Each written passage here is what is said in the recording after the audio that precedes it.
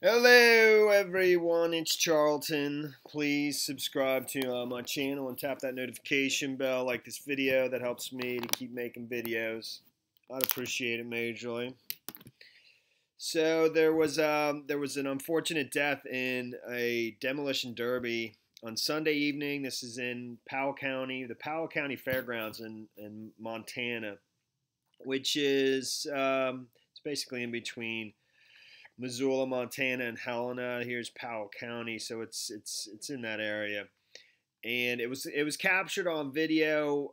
Some of it, some a bystander who was watching the event. It was Sunday evening around 9:35 p.m. is when the actual accident took place, and I'll show you a portion of it right here. Basically, you have all these log barriers that make sure that the cars can't crash outside of it, but there's just one section over here where there's only a chain link fence that's in between people watching.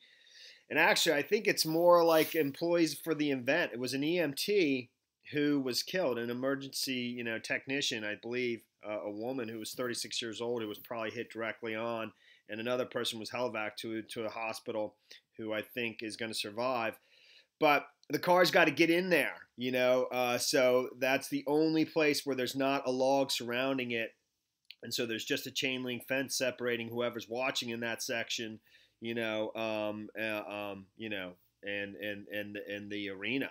So these two cars right here are going to make their way over to this direction, and the camera kind of follows it over. You'll see the car go straight through, and again, there's no log. It's this car here. So this car kind of pushes this one out of the way, and they both make their way this way, and then it just goes straight through the fence, We don't know if the driver couldn't steer because these things it's a crash up derby, whether he was locked in that position and couldn't stop or what, but just goes straight through. And like I said, a woman was killed. It's pretty awful. I'll show you the video first and then just read the report that's on it from the Montana Standard. Here it is.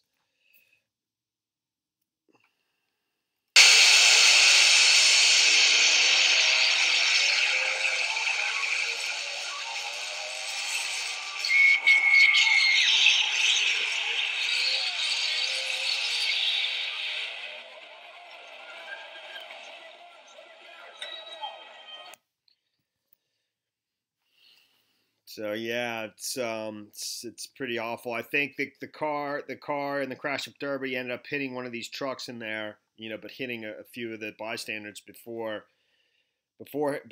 And again, here's another view of it. That's that chain link fence, and this is how the cars get in there.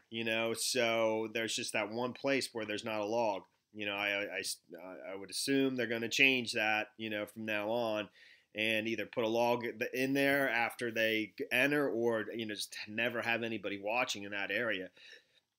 So a car taking part in a demolition derby at the Powell County Fairgrounds went out of control Sunday night and crashed through a fence in the only place where there were no barriers, killing an emergency medical technician and injuring seven others. Many others were injured. The driver had no control of his vehicle in those final moments. Powell County Sheriff Gavin Roselle said Monday he was unable to take any evasive action. Chase Davis, 23, was at the derby with a group of Job Corps friends and said it was only about a minute into the final event when things went wrong. He was recording video of the derby at the time, and that's what you just watched. So it sounded like the guy instantly revved up, and he couldn't stop or steer or anything. It went straight through the crowd. You could hear the people get hit, and then it hit a truck next to them. And it was loud. It was pure pandemonium. The woman died Deer Lodge Medical Center, and one man was flown by helicopter to another hospital. Roselle said 3 people remained hospitalized in stable condition Monday afternoon. One person left the hospital shortly after arriving, and 2 others were treated and released. The woman who died was 36-year-old Derry Lynn Day of Anaconda. A Powell County Ambulance Emergency Medical Technician Services were pending with Longfellow Finnegan Riddle Funeral Home. At 9:35, 7 cars were competing at the final heat for the championship. There were long logs lined up all around the arena, but the car went through an area on the north side of the arena where the Derby vehicles enter onto the track. There was only a 6-foot chain link fence at that spot, and the car toppled over that, struck a small set of bleachers, and came to a stop only when it struck the Sun Mountain lodging truck used to transport the barrier logs. So, it's a shame, and that's pretty much the situation there. All right, thanks for watching my videos. Please subscribe to my channel. Give me a like down below. I'll see you in the next video. Later, man.